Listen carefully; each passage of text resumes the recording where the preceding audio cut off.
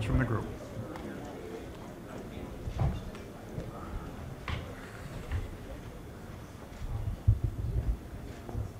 I'm very excited to be here. Thank you. Wanted to introduce, obviously, Jared Karstetter, who's here. Big reason why we brought Jared down today was one of our first recruits that we brought in 3.5 years ago from right up the road in Spokane, from Pullman, and he's been an All-American academically. He's been a great player for us, and he's one of those guys that changes programs, and he's had a big influence in our change within our team, and I think you're going to see a lot of that this fall. But I'm very excited about our upcoming year. We think we've got a nice youthful football team. Has a chance to surprise a lot of people. Questions? Question here in the center.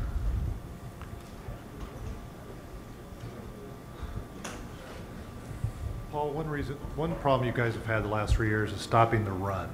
How are you going to improve that this year, especially coming off with some injuries in your linebacker core and some kids lost? Yeah, it has been an issue. Obviously a lot of things have been, but our defense, I believe, has more physical strength than we've had, more team speed than we've had. So the combination of that, more game experience heading into the season than we've had. Good chance we'll start just 1 or 2 seniors on the whole defense, but we have players that have played. And so I think that combination with added size, strength, and confidence is going to make a big difference for us. I think we'll stop the run. I know through spring football there were signs of things we've not shown in our time there on defense, which was very encouraging to see. So I'm pretty confident we're going to take a big step on defense. Right here in the center.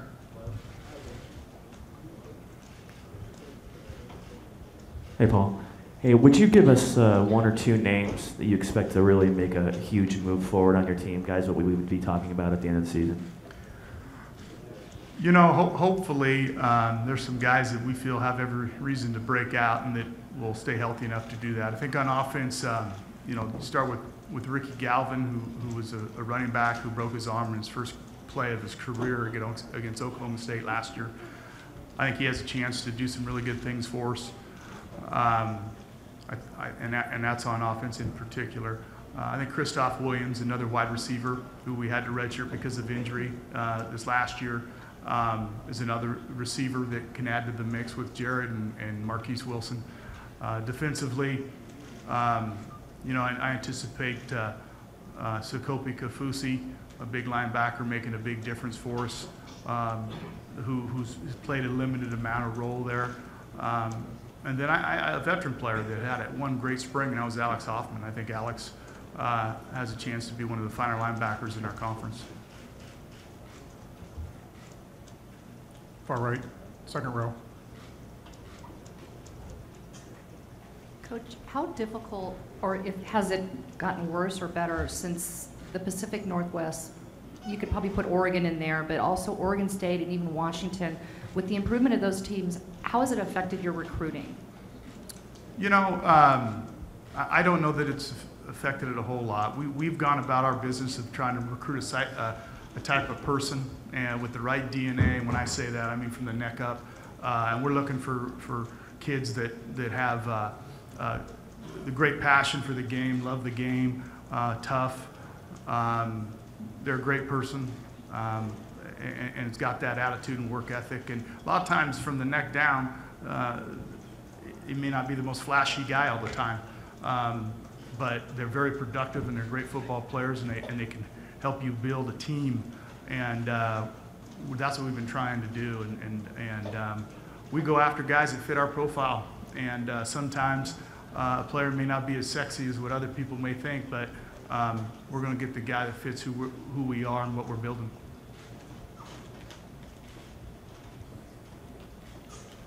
Back right.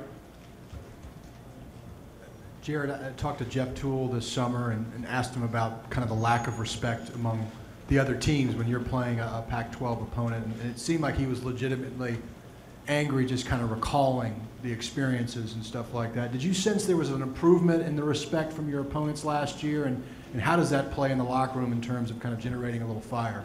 Yeah, I think that we were more competitive, especially at the end of last year, and any sort of lack of respect that we feel as a team, I think that we just use that as motivation, you know, to go out there on game day and compete and prove ourselves.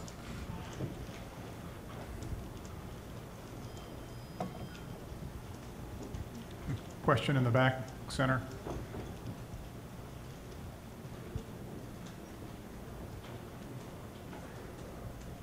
Kind of a two-part question. You guys have all of your offensive line returning. Is that correct?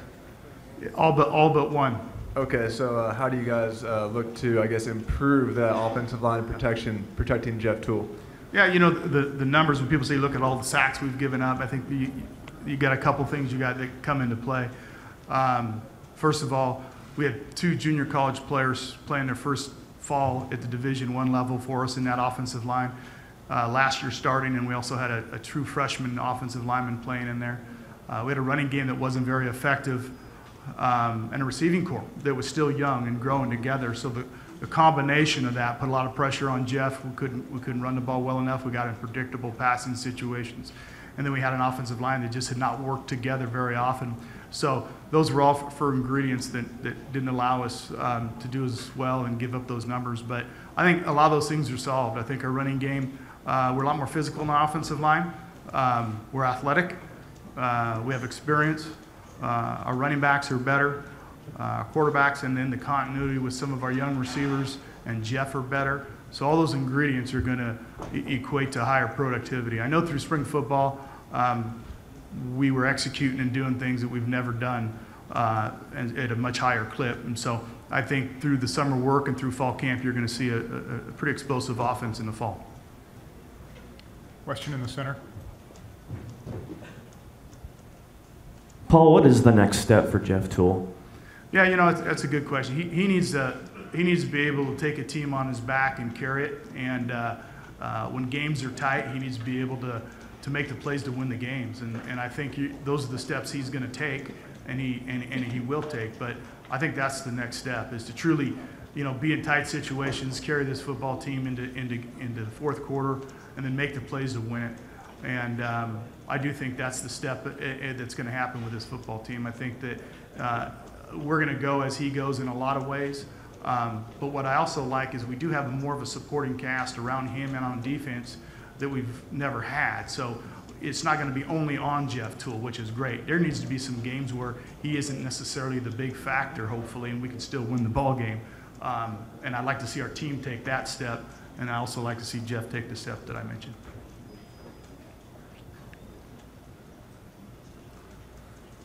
I think in the center. Vince. Paul, you've changed 4 assistant coaches over the last 2 years. How's that changed how you guys get your work done, and what kind of improvement has it brought to the practice field? Well, we've just added a lot of veteran coaches to our staff, and that's helped us, particularly on special teams. Number 1 with Dave Unger doing that this last year, and then Steve Morton in the offensive line, a former Coug, former coach there, has coached all over the country. He's one of the best offensive line coaches in the country. Has really settled our offense down. And then defensively, adding Chris Tormey, who's very regional, is coached at Idaho as a head coach, and Nevada Reno was at Washington for 18 years. Born and raised in Spokane, Washington. Just great experience and great mentor for some of our young linebackers that we think are extremely talented. And then we added Todd Howard, who was at UCLA the previous 5 years as a defensive line coach, who has NFL experience and as a coach there as well, has a Super Bowl ring with the Rams. They just bring a lot of experience and credibility right now, and so it's been a good impact for our players at those particular positions. And I really think that it's made a big difference already in spring football, and as the season moves along, it'll again have a big impact for us.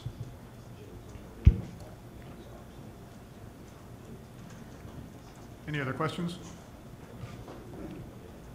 Okay, that'll do it. Coach, Jared, thank you so much for your time. Thanks. All right, at this time, we'll take a 10-minute break. We will